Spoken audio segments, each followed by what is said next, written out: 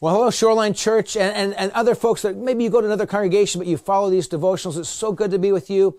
Now, James continues to talk about wisdom, but this is where he really leans into it. So this is kind of the conclusion of this section of James, chapter 3, that really, really digs deep into wisdom. So here's how we finish up in verses 17 and 18 of James 3.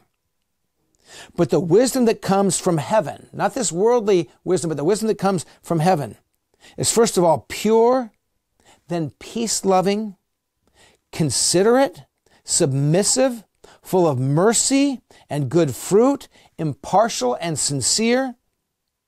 Peacemakers who sow in peace reap a harvest of righteousness.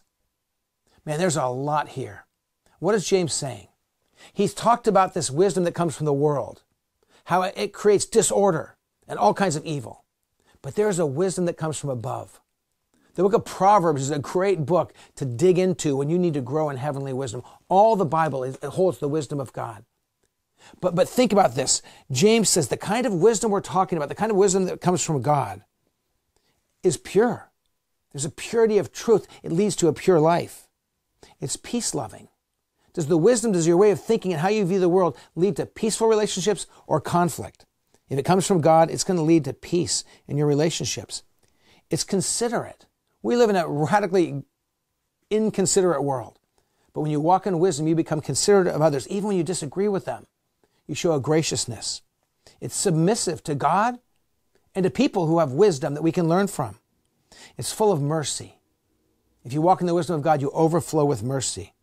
Good fruit. True wisdom brings fruitfulness in your life and blessing to others.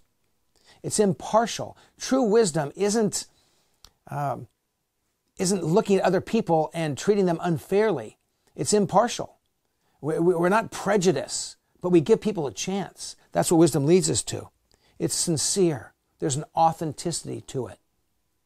Let's pray together and ask that kind of wisdom, biblical, heavenly, godly wisdom, will lead us to become the kind of people He wants us to be.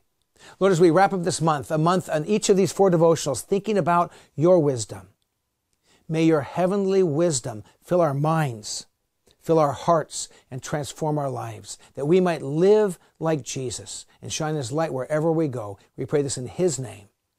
Amen. Well, God's blessings on you. Again, if you're part of the Shoreline community, online services this Sunday and on campus, indoor and outdoor, 9 o'clock and 11 o'clock. If you're part of Shoreline, we'll see you Sunday. God bless you.